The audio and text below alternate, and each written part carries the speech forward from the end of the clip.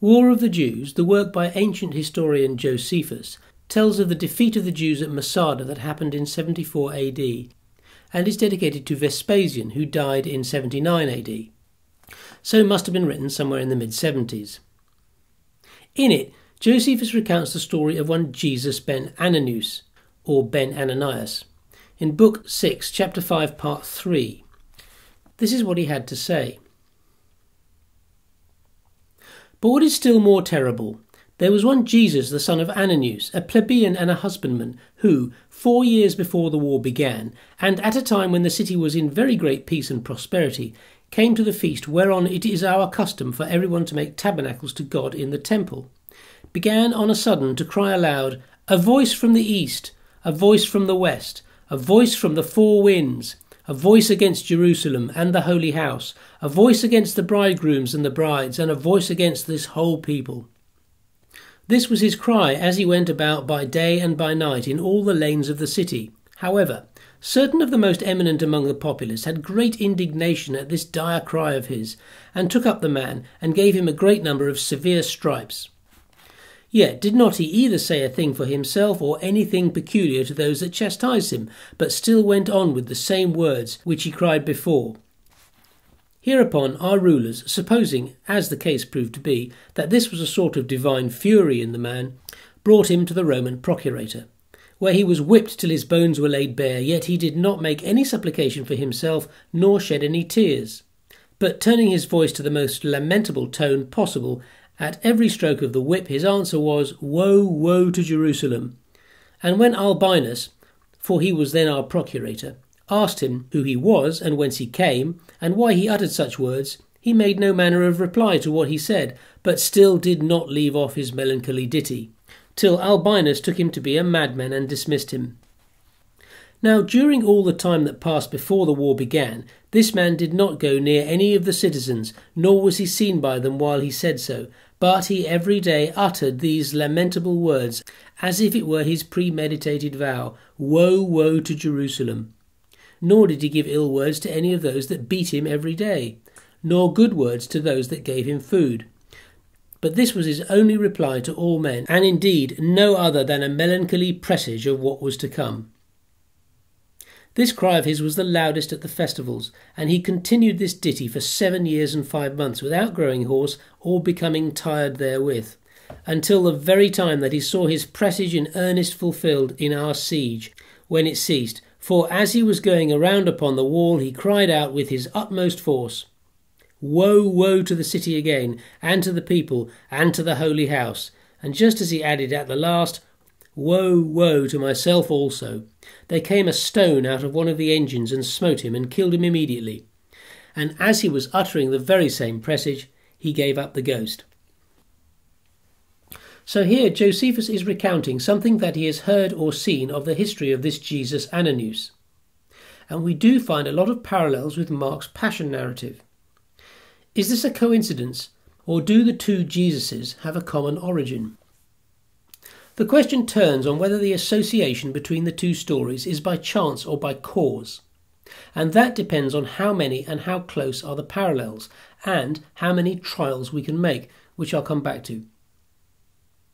The number of claimed parallels is large, but in a case like this, where we are trying to decide whether an association is by random chance or by causation, we need to be very strict about what a true parallel is and how likely it is to arise by chance, and not bend meanings to find parallels that aren't there. So the number of parallels that have been cited amounts to over 30, but I am going to restrict them to those that are parallels with Mark's version and those that I accept as being real. So the first parallel is that both were named Jesus. This is something that we can get quite a good statistical handle on because we've got a good idea how common the name Jesus was. Around 2 of every 53 Jewish men were called Jesus at that time. There are 4 characters named Jesus in War of the Jews, one of whom was a general and son of a high priest, another was a high priest, and a third was also a priest. So Ananias is the only non-priestly Jesus in War of the Jews. The second parallel is that both went to Jerusalem during religious festivals, but different festivals. Jesus Ananias went during the festival of tabernacles, whereas Christ went at Passover. Maybe not so surprising, as religious festivals were the reason most Jews went to Jerusalem. The third parallel is that both quote from Jeremiah chapter 7. This is a prophetic tirade against the backsliding people of Judea and their false religions, so a good source of material for preachers railing against Jerusalem. But it's odd that they should both come from this same chapter, as there are plenty of such chapters in the prophets. However, out of 229 chapters in the Old Testament, Jesus does quote around 95, depending on what you count, so about 10% of them. And the odds would shorten further if you restrict the analysis to prophetic diatribes attractive to railing preachers. The quote from Josephus is highlighted in red here and comes from Jeremiah 7, verse 34. I will bring an end to the sound of joy and gladness, and to the voices of bride and bridegroom in the towns of Judea and the streets of Jerusalem, for the land will become desolate. In Jeremiah 7 verse 11 is this familiar phrase, Has this house which bears my name become a den of robbers to you? But I have been watching, declares the Lord. That's quoted directly in Mark 11:17. And as he taught them, he said, Is it not written, My house will be called a house of prayer for all nations, but you have made it a den of robbers. The fourth parallel then is that both predicted the temple's destruction, which is getting quite specific. Fifth is that both were apprehended by Jews, which isn't so surprising given their messages. The sixth parallel, neither spoke in their own defence at their hearings, and seventh, both were taken to the Roman governor, again neither speaking in their own defence. These two are getting more specific, making a coincidence more improbable. Finally, the eighth parallel, both were killed by Romans. But most people killed at this time were killed by Romans, and the mode of death could hardly be more different, crucifixion versus being hit by an artillery projectile. So that is a notable list of parallels. Now I'll return to the question of the number of trials. Trials is a term borrowed from statistics and probability, and it means the number of opportunities for parallels with Christ that we have. And that means the number of people whose accounts we have, multiplied by the number of their deeds and sayings, and the number of deeds and sayings attributed to Christ. There's nothing special about these particular 8 deeds and sayings of Jesus. Mark's Jesus did a lot of other things as well, often more significant, like cursing a fig tree, restoring sight, calming storms, raising from the dead, forgiving sins, etc.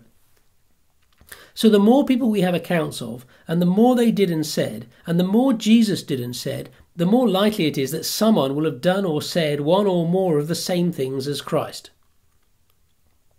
Counting trials in this way means a lot of multiplying, and that means large numbers, and large numbers can give impressive lists of coincidences by chance.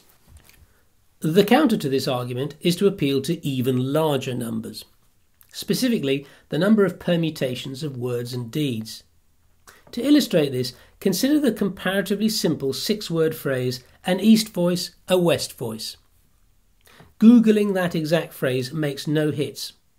And when you consider the vast size of the internet that Google is searching, that's perhaps quite surprising, but it's typical of short sentences like this, simply because the permutations of words, concepts and actions are so vast. That means that even with thousands of trials, finding a close conceptual or textual match is highly improbable by chance. If, and it is a big if, these 8 parallels are not a coincidence, then there must be a causal link, and that does have implications. Of the 3 possible causal links, the one that Josephus was influenced by Mark seems highly improbable.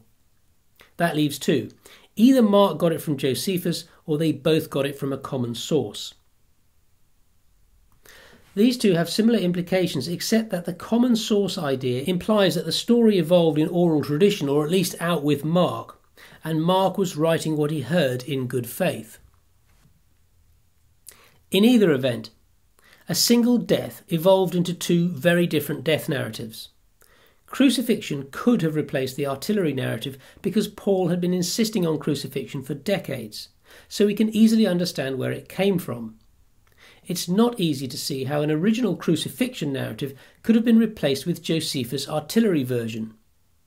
I find it difficult to envisage the artillery version evolving into the crucifixion version in oral tradition, because it surely would have been obvious from the off that Josephus' version was different from Paul's. And further, Josephus' version was published in the mid-70s. Even if the story was circulating independently of Josephus, it occurred in the mid-60s, still a bit late to form part of the foundational story of Christianity according to the historicity timeline. This leads me to the conclusion that if these 8 parallels are not a coincidence, then it implies that Mark got it directly or via a short route from Josephus, which implies that whoever added these 8 embellishments knew when they did so that they were borrowing narrative details from a human being who had not been crucified. This Jesus Ananias was not a god. He was not worshipped, so he can't have been folded into the Jesus tale by syncretism between religions, the sort of thing that happens innocently in oral tradition.